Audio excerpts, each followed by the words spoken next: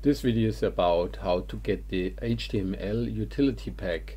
So the HTML utility pack will be used in Visual Studio projects on WPF or Winforms projects, and then when you want to analyze a website or a page, then you usually go down to the special HTML elements, and for this you have to load the HTML document, and therefore you need the HTMLAgilityPack.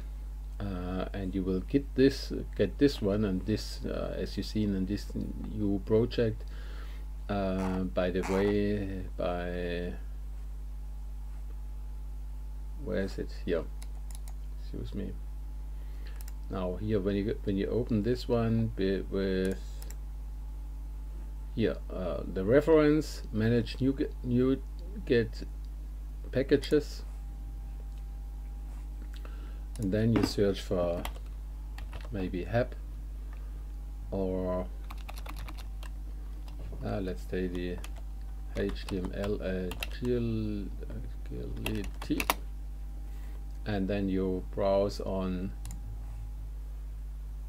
general stuff here, all stuff which is available, and then you take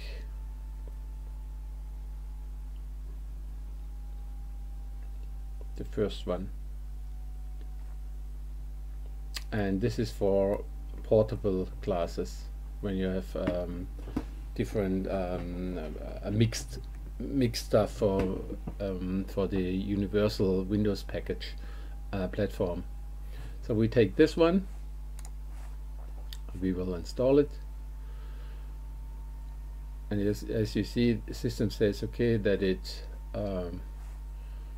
works, and now it's installed.